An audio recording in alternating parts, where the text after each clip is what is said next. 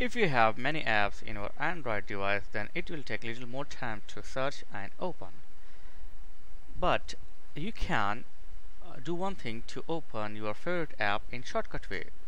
Why not you all this app pin into your favorite list? Yeah, you can do this. It's very easy and simple. So for this you need to just download a simple application from the Play Store. So open the Play Store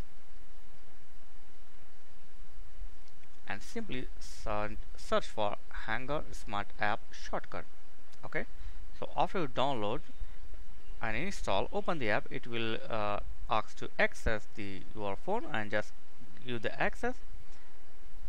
And you need to do the simple setting, you don't need to do any hard work. So first in the app, tap on the app, just select the app which you want to pin, and you can pin and unpin. That's it, pin and pin. Okay, yes, select the app, pin. Okay, this one or this one. Okay, pin and unpin. So now in appearance, just tap on the appearance, and here you can set number of apps or how many apps you want to show in your notification. So tap here, you can set 7, 8, 9, 10. So 7 is better, I think. You can take the 10 also. And the next is second row. If you have a lot of apps and you want to add many apps in your favorite list, so you can choose second row like this. And let's see how it looks exactly. When you slide down your notification, it will show you your favorite apps in the notification. From here you can easily access or open your favorite app without searching in your menu.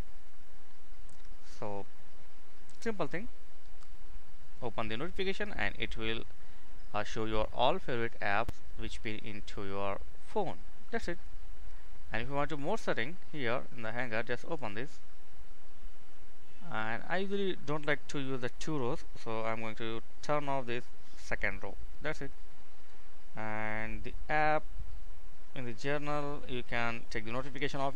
If you don't like to use this, just turn off notification bar and it will gone. Okay, this is very simple app and very useful. Yeah, you can easily open and access your all application, all your favorite application in the notification area. So that's it. Thanks for watching. See you in next video. Please like, share and subscribe. Thank you very much.